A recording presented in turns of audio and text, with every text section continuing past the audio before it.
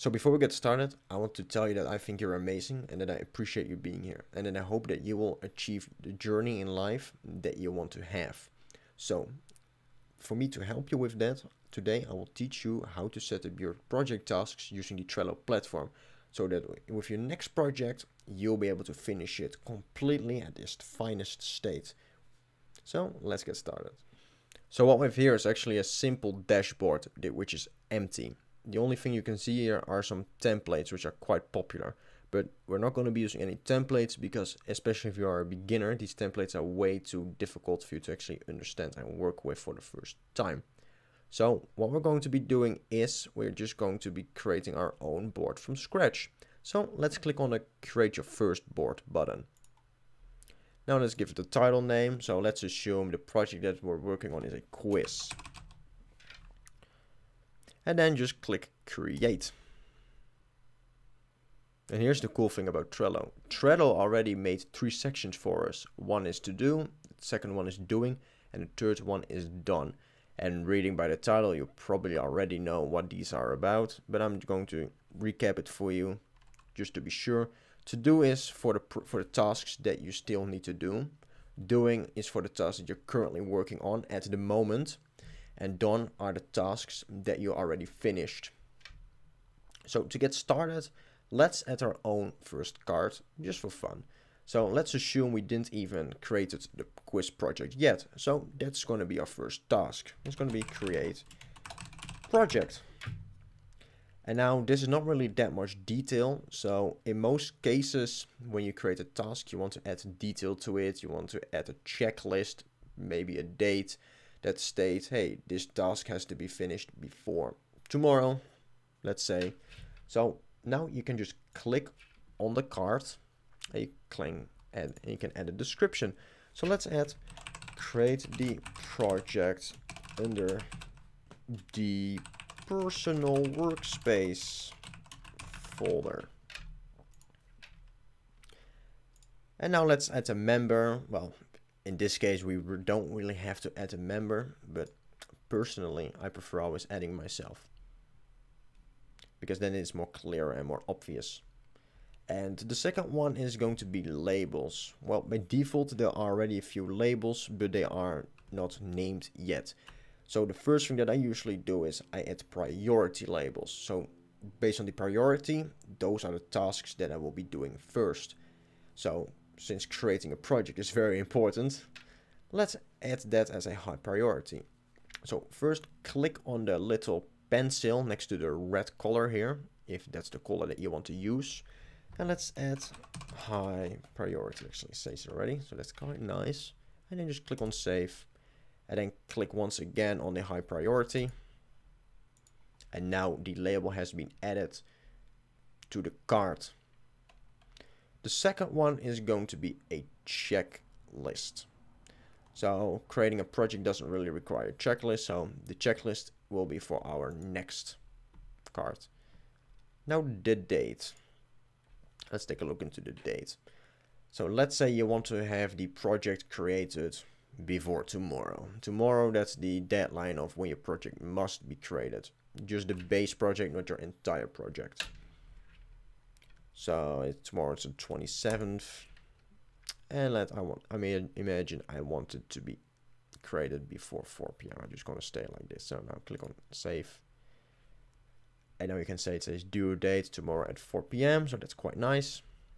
You can add some attachments if you'd like. You can go OneDrive, Dropbox, everything. You can add a nice cover to the top, which I'm not going to do. So yeah, that's it. So now let's click on the close button and now let's add another card. Let's add a card.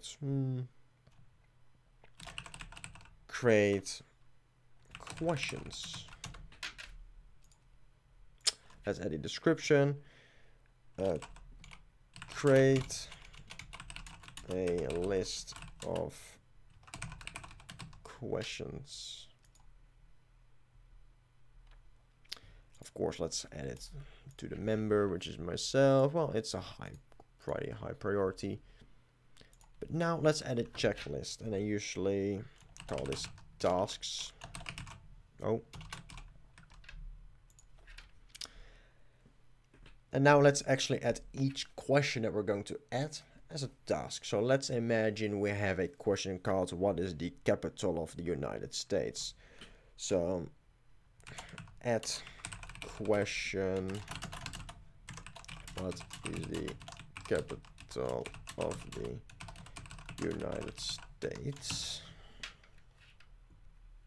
Add. Let's add a second question. Add question, what is the capital of the Netherlands, which is where I am from?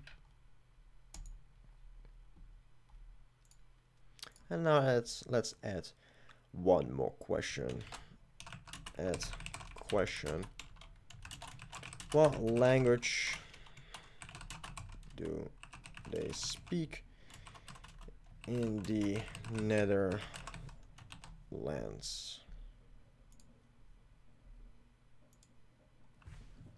So imagine we just add 3 questions to our own quiz. So now when you actually start working on your project and you're actually adding the questions, you can just tab these. Now you see 33% done, 67 and 100%. You can also unselect them. So that's quite nice. You can keep track on, hey, which tasks or which items on this checklist have I finished already. Of course, let's add a date, also tomorrow, but let's do 10, before 10 p.m. tomorrow. Click on save, due tomorrow. And by the way, you can just edit like this too. I mean, you can click on the little checkbox here. So imagine you have finished your task. You can also check it on here. So you can actually see it in the card list that you finished it. So you can keep track. So let's close it again. So adding these cards to one of the other sections is very easy. You just drag it like this. Like, oh, now I'm doing the project. Boom, now I've been finishing this task. So yeah, that's basically it.